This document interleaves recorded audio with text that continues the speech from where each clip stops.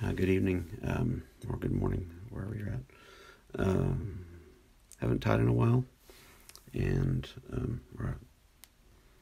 about a week ago, I guess, I posted like 7 or 8 videos in 1 week. But anyway, Paige and I were in Ireland on a tour, and tried to look for an opportunity to fly fish, but didn't really get that opportunity. And that's fine. But we were at a place called Clonmacnoise. It was at one point was a monastery and a church and things like that.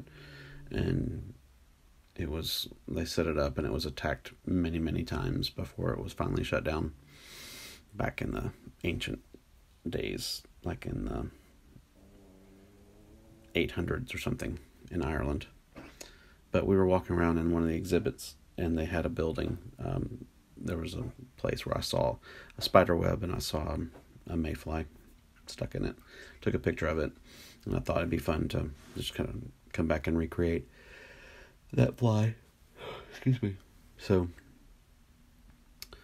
let's see if I have. So I made one here. I'll go ahead and turn this around. Get this set up here. Okay, that's probably good right there. So this is the fly I'm going to recreate. I've made one already. I'm using a gray wing, using black thread because the body has, even where the wings are and where the legs are, the thorax there is black, and the tail is kind of grayish. So, excuse me, just using stuff that I have here already. I'm gonna just try to recreate that fly. So what I'm using is this is a bait holder. This is from a set. I usually use an eagle claw. Usually I tie with these on my videos. Now, I don't always tie with these whenever I'm making flies to fish with, but recently I've been just tying on a budget, and these are about as cheap as you can get. This is $2.95 or something at Walmart for something like 150 hooks, and it's 3 different sizes. But these are bait holders, and they have a flat eye. Then I found these. This is maybe $4 or $5, and it's got about 5 or 6 different sizes in it. A good quantity of hooks, and one of the reasons that I picked those is because they have a downturned eye, which is great looking for dry flies. Kind of helps with the way their head is. So the bait holder has the barbs on the top of the hook here that help hold the bait, and then it has, of course, the barb on the hook. And I always want to try to knock those barbs down. Take this light. Oh, no, not the color. I'll take the temperature down a little bit there. There we go. But it also has a weird bend to it, and I want to take that bend out. So I'm just going to put it in the vise here and just pull a little bit. And you got to be careful with these because they're hardened, and sometimes they get a little bit brittle and they'll break on you when you try to bend them and straighten them. But as long as you get it to where it lays pretty flat, and that's the way I like them. And then, of course, I'll take this and put it in this way and use that to knock those barbs down. Just use your vise like pliers. Press those down, mainly because they'll cut your thread. And then we'll take this one and turn it sideways and crush that barb down as well. There's some places, like when I was looking at places to fish in Ireland, and I was considering trying to fish, you have to use barbless hooks. And they make hooks that are already barbless, of course, but I have not. Whenever I go to buy hooks, I don't always think of that. Usually I stop on the way home from work, and the place on the way home from work is Walmart, so I get whatever hooks they have and get ones that'll look the best for what I'm doing. Because these flies are mainly demonstrations, although I fish with them when I get the opportunity. Okay, so my materials are, I've got this feather. I'm going to use the barbs for the tail. Then I'm going to strip the rest of this off, and I'm going to use this quill for the body. Then I've got this, I believe when you have a feather that's like this with black in the middle and white on the edges, I believe they call this furnace. I don't know why, but that's furnace. I think that's right. If I'm not right, you can leave a comment and let me know. And this is not the greatest of hackles. I do have this better hackle here that is grizzly hackle. I'm going to double those up and use them together to get the look that I want on that. And then I've got these gray feathers that on the end are kind of long and blunt almost on the end. And I'm going to use the end of two of those to make my wing. But let me get started because it's time consuming fly a little bit. Got my black thread. This is unit thread 8/0. I don't really concern myself too much with the kind of thread that I use. The only thing that I watch out for is if I'm making a small fly with a thick thread like that, and I'll end up having way too bulky of a fly. So when I first bought those, these are threads that I bought whenever I first started, and I didn't know fly tying thread from a hole in the ground, so I just bought the colors and not knowing the difference. But I haven't gone through them yet, so I keep using them. Just try to be smart about how I use them. Get the dullest scissors in the world. Trim that off. And all I'm doing is putting a thread base down up to the bend of the hook, a little bit past the bend.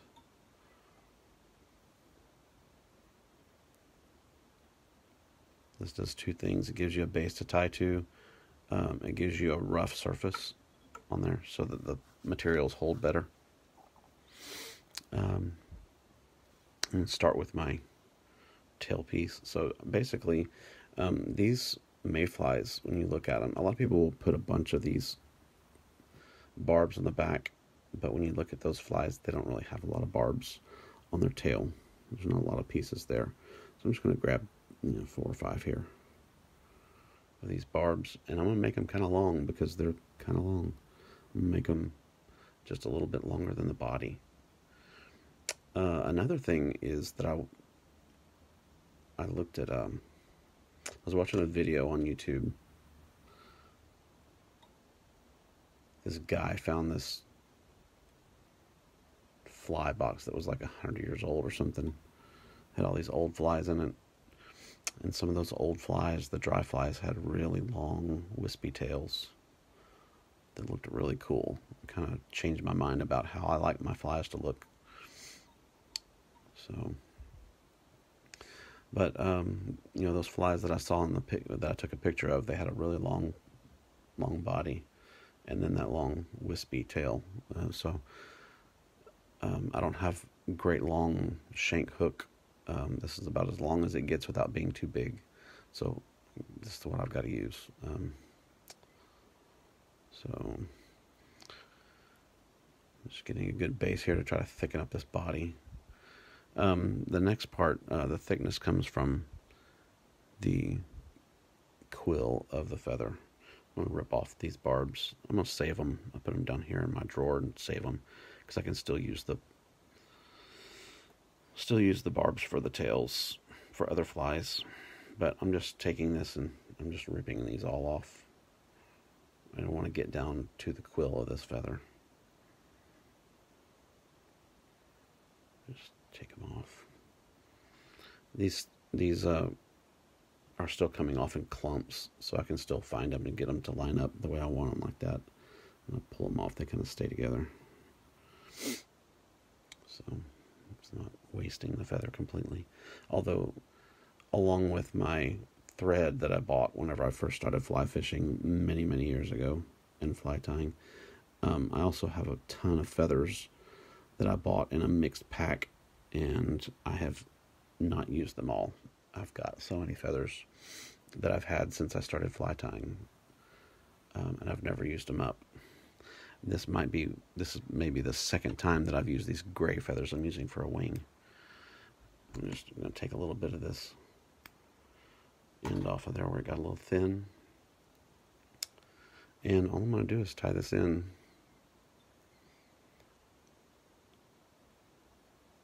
A little bit of an angle here. And I also want to come around everything and come under that tail. Make sure that it kind of stays up. I don't want it to get bound down and follow the shank of the hook in the bend.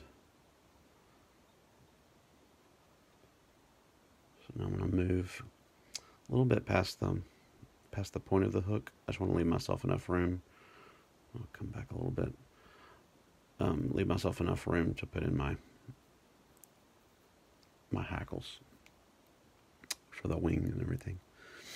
So this doesn't make a very long thorax, this section here, compared to what the real fly looks like, but the overall fly when you're done kind of gives that look. So it doesn't, to me, it doesn't really matter. If I was going for a really realistic fly, I would maybe use foam or something that stuck off the hook a little bit.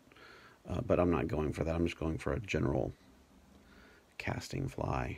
If I was really targeting a fish, I would really change that up. But that's not what this is for. So I'm just going to wrap this so that it touches all the way up until I get to where my thread is hanging there. And the good thing about these quills is they get bigger as they go. So as I wrap forward,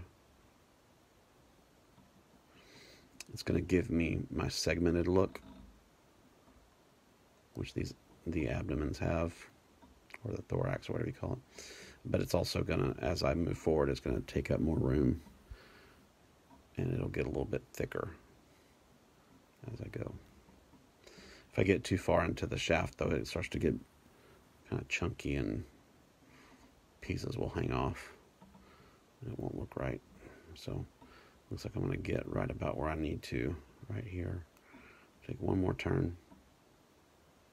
So right in there, it's going to start getting weird looking. So I'm just going to take that and wrap around and tighten that down.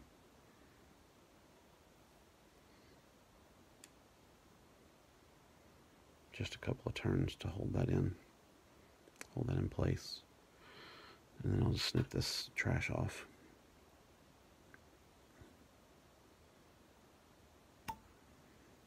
Right there. Okay, now a bit of something weird hanging off the top there. I'm trying to snip that off. Doesn't really matter, but if you want the overall look to be appealing to yourself, then do what you need to do. I'm going to go ahead and put a little varnish on that too, a little nail polish. So I've taken my nail polish and I took the brush out. And I have just a needle in there. And that's more for the head of the fly when I'm done. But it holds quite a bit of polish still. And you just make it so you can spread it pretty easily. I'll have to watch out though, because I used a safety pin to make that, and it's already starting to tarnish a little bit. Just have to be careful of that. Anyway, let's get on with it. My next step, I want to come forward here. I want to tie my wings, because that can be a little bit of a hassle if you already have your hackle started. So I'm going to pick two of these that are similar in size. I have no idea what kind of bird this comes off of. these gray feathers. They're pretty. And they're kind of, to me, they're kind of perfect for these wings. So I've got two with similar tops. And I'm going to, they curl like that. I'm going to put them so the curls are facing each other. When I tie it on, they'll do like that, and they'll help it stand up straight. I'm just going to go back. I'm going to hold this here and just pull these back until I see kind of what I want. That's probably a good height. And basically I want to match the height of what my hackles are going to be, and that's pretty close to it right there. It'll lean back just a little bit like that. If you've ever seen these kind of flies on the river, you know exactly. Before I started fly fishing, my wife and I went camping with some friends of ours in Texas at Canyon Lake. And it had been flooding, and we were there at night, and we had a campfire going, we had some lights up, and these mayflies were just driving us crazy, and I had never seen them before, and these were big white ones, and they were everywhere. And if I had known about fly fishing back then, I would have totally had a big white mayfly tied on, and I would have been fishing with that. Instead, we were fishing for some worms, like fake worms, and didn't catch nothing. So all I'm doing, I've got these feathers on either side of the hook, facing, you know, the curve against each other, and I tied with them leaning back first, and I'm going to go pull these forward and go on the other side of them. That'll help them stand up more straight, and that'll just make it easier. Should make it easier whenever I come in with the hackle.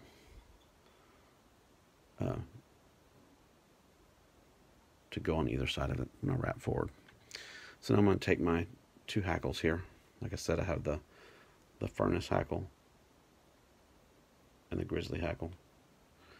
And I'm just going to get where they're about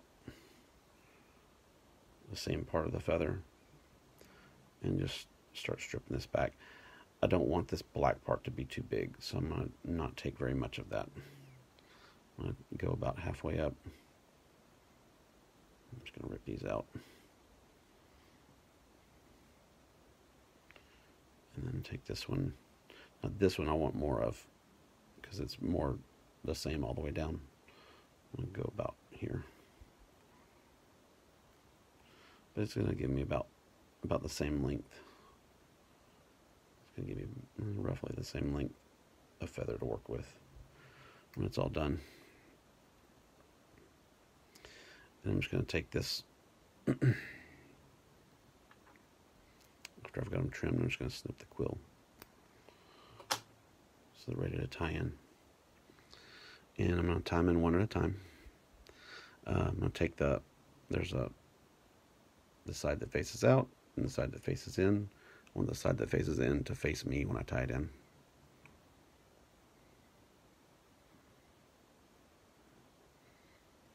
Just hold that against the hook and bring it down. I'm trying not to get these barbs from this wing stuck in there. Gonna pull that forward so I have room to work. That's pretty good right there.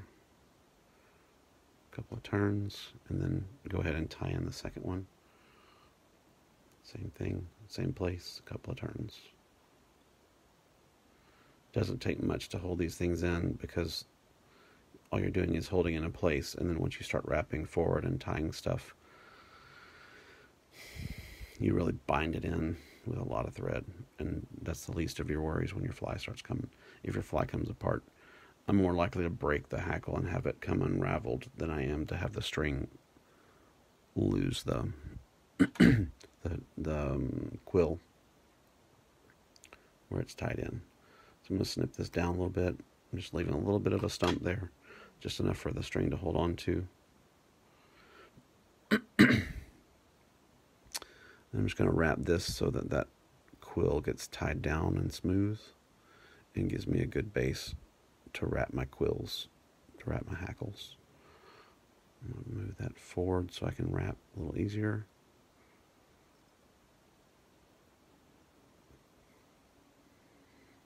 I'm just covering that quill up as I go. And this is a little bit small thread to try to cover up a big thing like that, but eventually it'll do the trick and do enough of what I need. And I'm just going to come all the way forward to my head. Leave a little space for the head to tie in. I want to have some room to tie behind that feather and in front of that feather, and still have room to tie my head off before the eye of the hook. Okay. So I'm just going to grab these one at a time. I've got a hackle plier. You squeeze here, and it gives you something to grip with. And it gives you a place to put your finger to hold it, so you can wrap. And all I'm going to do is just wrap forward until I run out of feather. And you can decide if you want to tie in. I tied in the wide part, and it'll taper a little bit forward. You might decide to tie in on the tip of the feather instead and tie so it gets bigger as it goes forward. You definitely tend to do that if you're tying something like a woolly booger.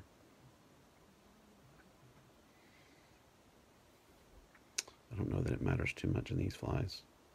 I've never had a problem just doing it this way. This is a little bit of a big hackle. You can see the barbs are pretty good ways past the bend of the hook and the point of the hook, but that doesn't bother me. I like that on my dry flies. I like to have a lot of fluff. To me, it makes them float better and makes them present a little better. So I'm just holding my thread up out of the way. Okay, here, snip that trash out of there. And I'm going to grab the other one, and all I'm going to do, and this is the one that's going to actually make a better black center on these feathers. So I'm just going to do the same exact thing with this one and just wrap it through. And all you do is you just wiggle back and forth a little bit, and it gets in between those other barbs, and that it helps you avoid tying those barbs down and losing them. Because sometimes you get to this point and you start wrapping it forward and you grab all your barbs, and when you're done you have this really sparse fly. It doesn't look the way it's supposed to. This is this is pretty thick, but like I said, I don't care. The fish will like it, and that's that. So I'm going to just take this and wrap forward 2 or 3 times. I'm going to holding the thread out of the way on right here on my finger. That way I can get in here and snip this off without cutting my thread.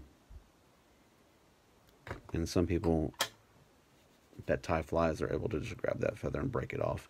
I don't like to do that because I've broken it off, and it broke off on the other side of the thread, and then you have to go in and rewrap the feather and whatever. I don't like to do that. I prefer to just cut mine. Although the flip side of that is I've done it and I've cut the string, and then you have a different problem. But I'm just going to get in here and get these loose where I've caught these barbs here. And just pull this back. Give it several turns so I get a good head here. Just building up that black head.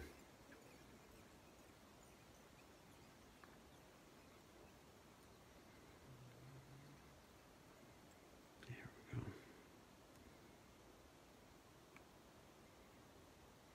Yeah, it's a good head. Alright, and then use my whip finisher. Usually I tie my flies off using a finger tying method. I put in a couple of half hitches, but this just saves a couple of steps. So I'm just going to do whip finisher, 4 or 5 turns. bring it up, tie it off. It's a good ender there. Come back and snip this, like I said. And there again, some people can just break that string off, but I just don't like to do that. Turn this a little bit so you can see what the head looks like.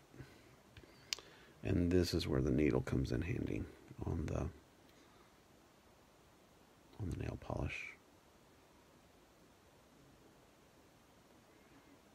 So I can just get a glob of nail polish on the end of that needle, and I can just reach in and put it right where I want it without having to use the nail polish brush and get it all over the place. It helps me avoid getting it in the eye of the hook and getting it all over the feathers. And so, just make that kind of stand up straight. And that's pretty much it. Except, so the only thing about this fly is I didn't make this part as long as the real one was. Those things have a shorter body where the wings and the legs are, and then the tail is a little bit longer. But you throw that on the water and it lays down. It'll lay. So I made this one also a little bit different because of the coloring of the tail, and then that's this part here. The quill that I used was darker. I actually like this one better, but remember I said I took a picture of two different ones, and that's pretty much the two differences. The tail was a different color. So, but when this lands on the water, it rides just like that, the way they look when they're floating. When they come out of the water and they rise up and they lay their eggs and fly away and come back, and the fish eat them. So, anyway, that is my, I'm going to call this my,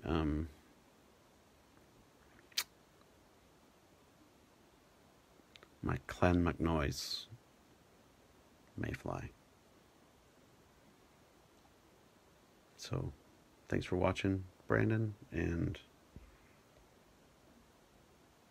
Davison, and hope you enjoyed. Have a good night.